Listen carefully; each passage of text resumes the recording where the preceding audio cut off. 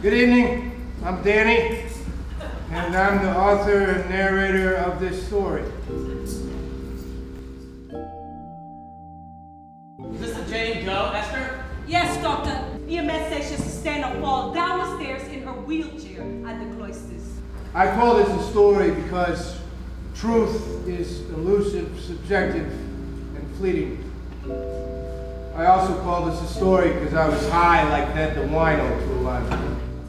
She don't have no wallet, no identification, nothing. She got a plastic bag with some small articles there. All she got in there is some mint, a book of crossword puzzles, and some chessman cookies.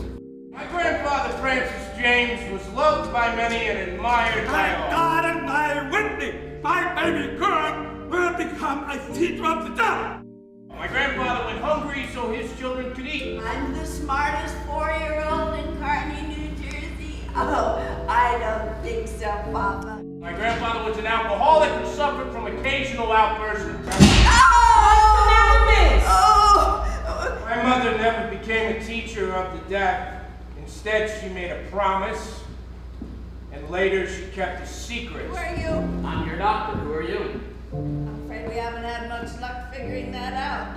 It's funny, you can remember my name, you can remember that no one mugged you. No name lady. Amnesia misteriosa. It's an unbearable thing to be a burden to your children, Doctor. I understand. It's terrible and unbearable. Yes. My sister, Justina, she was born 7 years later than me. She's always hated me, Danny. I mean, even when she loved me, it was in spite of herself. Yeah, well, running away from home like a fucking maniac doesn't do much to iron out those outstanding mother-daughter issues, Mom.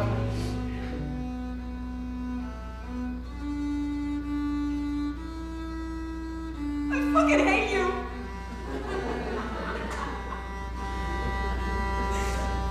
Nobody going nowhere no time soon, okay?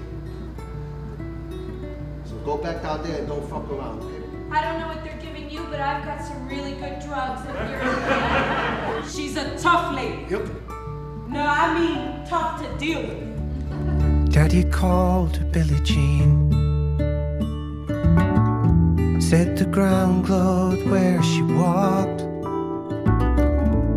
kept the bottles out of reach, the demons underground.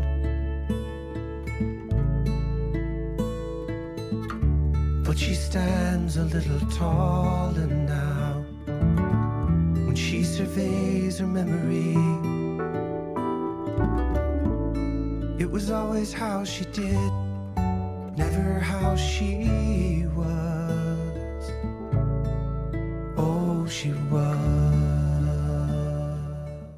Puto, you know, it means like friend.